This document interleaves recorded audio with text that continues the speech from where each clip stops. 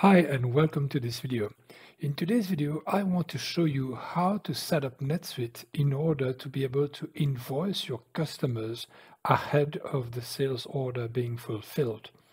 Now, to do this, you have to be logged on as an administrator, and bear in mind, this is a preference which will apply to all your NetSuite subsidiaries. So in case you have multi-subsidiaries on NetSuite, for example, NetSuite One World, it's going to apply to all the subsidiaries. If you are using NetSuite just for one company, then of course it's going to apply to all your sales reps. They will all be able to invoice ahead of sales orders being fulfilled if their permission allows them to. Now, how do you do it? You have to go to Setup, Accounting, and then you scroll down to Accounting Preferences. Once you're on Accounting Preferences, you don't look at the General or Item subtab, you just go to the Order Management section.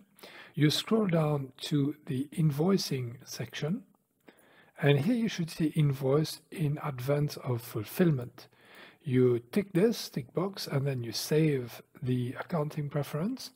And now whenever you go to a sales order and the sales order is still pending fulfillment, you'll still be able to invoice it. The same will apply when you go to transactions and you're going to go to sales, and you're going to be able to invoice sales orders even though they're not fully fulfilled or not even fulfilled at all yet.